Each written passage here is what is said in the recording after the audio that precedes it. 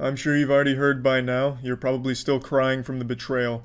Joe Rogan has gone too far this time. He's attacked gamers. As a fan of Joe Rogan, and more importantly as a gamer, an elite gaming barbarian with gamer gunk in the veins, I had to tear down every photograph I had of Joe Rogan framed, every poster off my walls. I destroyed my Joe Rogan effigy, I blew out my Joe Rogan candle, and I'm just wiping my hands of this guy, because it's just disgusting what he said about gamers. Joe Rogan could go on his podcast, bend over, and give himself an enema with my grandfather's ashes, and I would still find a way to forgive and support him. Just laugh it off, but what he's done to gamers, what he said about us, it's unforgivable. Let me show you the clip. Video games are a real problem. They're a real problem. You know why? Because they're fucking fun. Addictive. And you don't, yeah, well, I have a real problem with them. And you do them and they're real exciting, but you don't get anywhere. Right. It's like you could do like martial arts, right? You could learn jujitsu. You get obsessed by jujitsu, and then 3 years later, you're like an elite jujitsu athlete. You're entering in competitions. You're a purple belt. You're moving up. Yeah, you're doing well. Right. You're thinking like, I might be able to open my own school one day. You got confidence. Yeah, if I have 100 students and those 100 students are paying me X amount of dollars per month, I can make a living. Or you could just be playing fucking video games. 3 years later, you could be that same kid just playing video games, waiting for the next whatever the fuck game is, next Xbox game to come out, and you're gonna waste your time. I know you've already seen the clip on Twitter, and I don't mean to open the wound again and pour salt on it and take a piss on it, but you needed to see it for the context, for anyone that doesn't know. I mean, this right here, this is a declaration of war, a war on gamers. Now, Twitter would have you believe this statement from Joe Rogan made the earth stop rotating. It was so powerful and evil that all the good in the world all at once just vanished because Joe said these things. Now, I want to talk about this because I think it's blown way out of proportion. Not that I think his point is any good here, it's still dog shit and it's just kind of a stupid thing to say. He goes on to clarify a bit further about, people told him he could never do comedy because no one makes it in comedy, and then he proved them all wrong. So basically what he's saying is, you have to be the best in the world at a game that has the staying power to stay a popular game to make it as a gamer or make a career out of gaming. Basically the whole thing equates to, gaming doesn't necessarily guarantee you money, and since it doesn't guarantee you money, it's not a good use of time. Which is obviously just a fucked up thing to say. Just because something doesn't guarantee you money doesn't mean you've wasted your time by doing it if you've enjoyed doing it. And he's just outright wrong. Gaming is probably the most viable career for the majority of people in the world thanks to something called streaming. I don't know if Joe is familiar with what streaming is. Maybe he's still stuck like a Neanderthal in caves banging two rocks together for entertainment. I'm not really sure.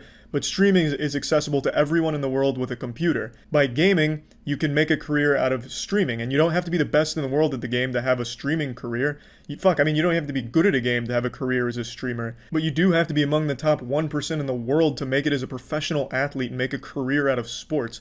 In Joe's example, he talks about martial arts. You do martial arts for 3 years, then you're an elite martial artist, and hey, maybe you open a dojo and make a career that way.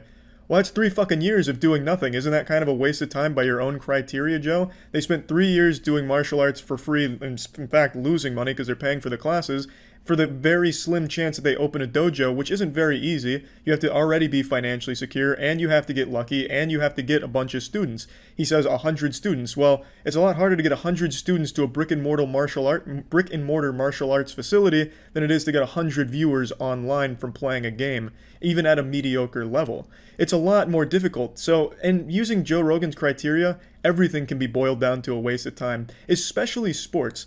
Less than 1% of everyone who plays sports will make a career out of sports. You have to be an absolute fucking freak. Literally some of the best human beings in the world in those categories to make a career out of that path. So every time you're playing basketball, playing football, playing soccer, like recreationally or even part of a small league, and you're not making money, you're wasting your time by Joe Rogan's gauge here. And I'd argue it's a much bigger waste of your time using Joe Rogan's metrics because you most likely are not going to make it as a professional athlete. It is so incredibly slim, the chance of you making it as a professional athlete.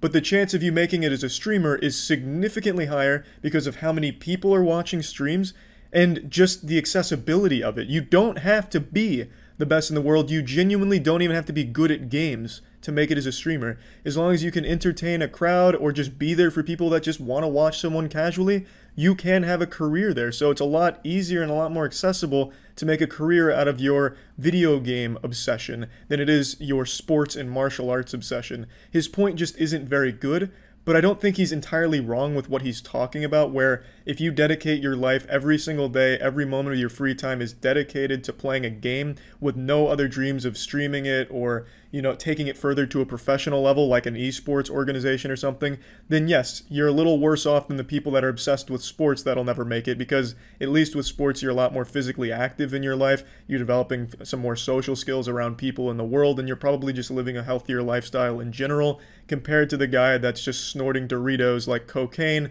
and playing Fortnite 9 hours a day with nothing else that they want to do. But to be honest, I don't even know if that's the point he's making, because I don't think he even registered streaming as a possibility. I think in Joe's mind, the only way to make a career out of gaming is being the best in the world at a game and making it to a professional esports organization level. I think Joe equates gaming to the same level as professional athletes, where only the top 1% make it, because he hasn't registered streaming as a viable career, even though streaming is one of the most lucrative careers there is, the most accessible careers out there, and it's just genuinely something that anyone can do and find a lot of success with. No matter your upbringing, no matter your talent level, as long as you can find an audience, as long as you can just get out there, you have a very good chance of making it, where you can't say that same thing about any other path in the world, especially fucking sports and martial arts like Joe keeps saying. I don't get how Joe has this disconnect where he's saying you do Brazilian Jiu-Jitsu for 3 years and then maybe open a dojo with 100 students as if that's something easy or natural. You've spent 3 years investing your time and money into this area with only the very unrealistic possibility that you become a very successful martial arts dojo owner. Whereas when it comes to gaming and streaming, you don't need to invest 3 years of your time and talent into trying to make it as a streamer. You can start today. You can start right now, even if you've never touched a video game in your life. You can just turn on a stream, play a video game for the first time, and maybe find yourself an audience. It doesn't make any sense really what his point is, other than maybe just thinking that gamers spend 12 hours a day only playing games in isolation in a basement with the lights off and shit-stained underwear, doing nothing else. Which might be true for some people, but overall it's still just a really fucking dumb point to make, because it can be boiled down to apply to every fucking field. Sports, acting, writing, all of it is all, by Joe's criteria here, a waste of time, because it's not guaranteeing you money.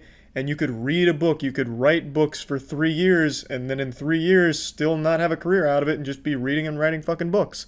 But would you necessarily vilify people who like to read and write? Probably not. Same for sports. You can play basketball from the fucking time you're born, right out of the womb. You can start dribbling a basketball all the way until the time you graduate college and might not make it into the NBA. Most likely won't make it into the NBA. So was all of that time playing basketball wasted since you didn't make any money and now you have no career in this thing you've dedicated 24 years of your life to? Eh, probably not, because you've likely enjoyed it and you likely just enjoy the sport as a whole. It's just a stupid criteria to make it where something has to guarantee you money to have it be worth your time. I don't think that's a good way of looking at things. I think that's fucking stupid. And he chose the actual worst target for his example because this is the only fucking field in the world where you literally can make a career out of nothing by just being mediocre or just being entertaining while playing a game by turning on a stream, which is free to do. The software is all free. You can literally just start a stream right now and might just find yourself a career tomorrow.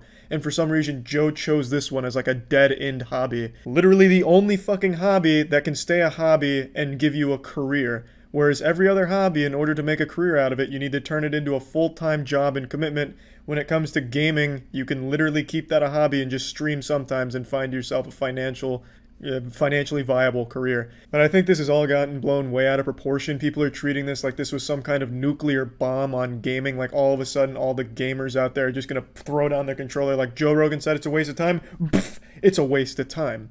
It's not that big a deal. It's just a kind of harmless, stupid take. That's genuinely just about all there is to it. That's about it. So yeah.